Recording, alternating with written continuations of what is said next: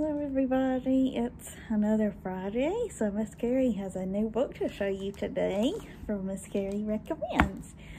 So this is the new version of The Little Mermaid by Jerry Pinkney, who's a Caldecott award-winning illustrator. So the artwork in this book is fantastic.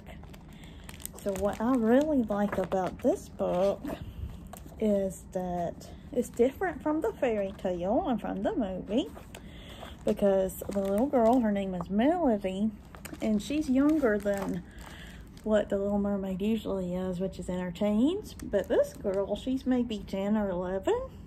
And the one thing that I really thought was cool was when she went up to the surface, she saw another little girl, and she wanted to be her friend.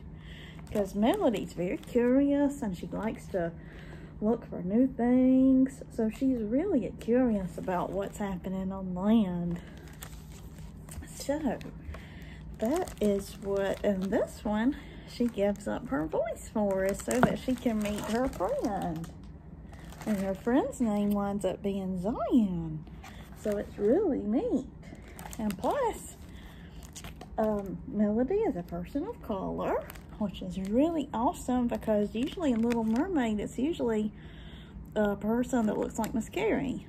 But I like that in this case, it's somebody that has a different color skin than you're used to seeing. So I think that's what really makes it special, and that she wants to have a friend. So I'll read a little bit of it to you today to get you interested. So, and look at the rich colors. Jerry Pinkney is a fantastic artist, and he's a great storyteller too. He puts his own unique spin on things that make it really cool. Far out in the ocean and miles below the surface, two realms sat divided by sea mountains. On one side of the ridge lived a powerful sea witch. So that's kind of like the Ursula character, whose greedy heart cast a shadow over everything that tried to flourish. On the other side, the merfolk kingdom shimmered with light. There, the Sea King and his 4 daughters dwelled in an elaborate coral castle. I love the king, too, because look at his crown and all the beautiful colors.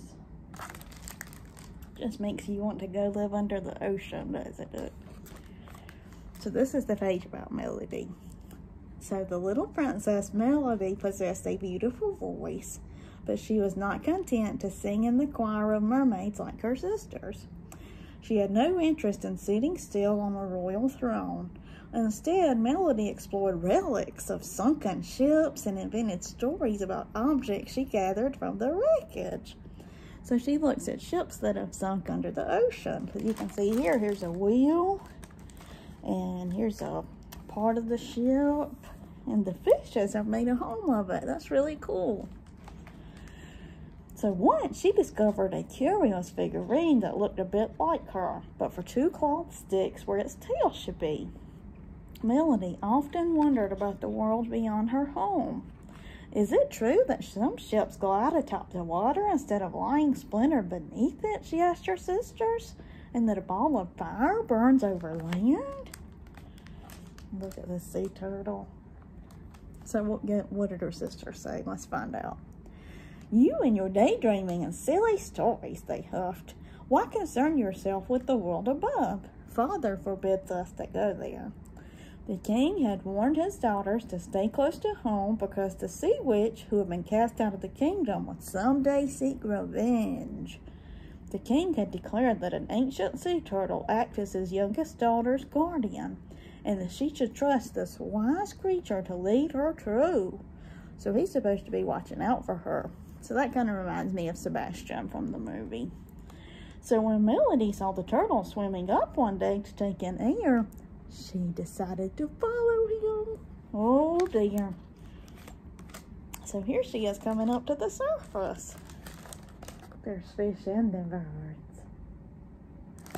Now, I've already told you that she sees a little girl that she wants to be friends with. So that's why she decides to go see the sea witch and makes an agreement to give her voice up so that she can have a friend.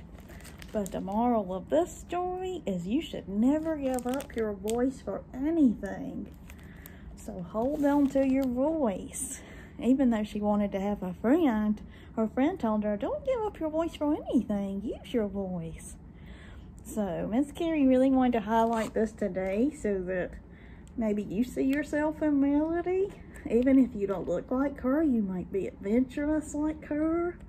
Like Miss Carrie does, even though our skin colors are different, I still like her because I'm curious too about things. So we've got something in common.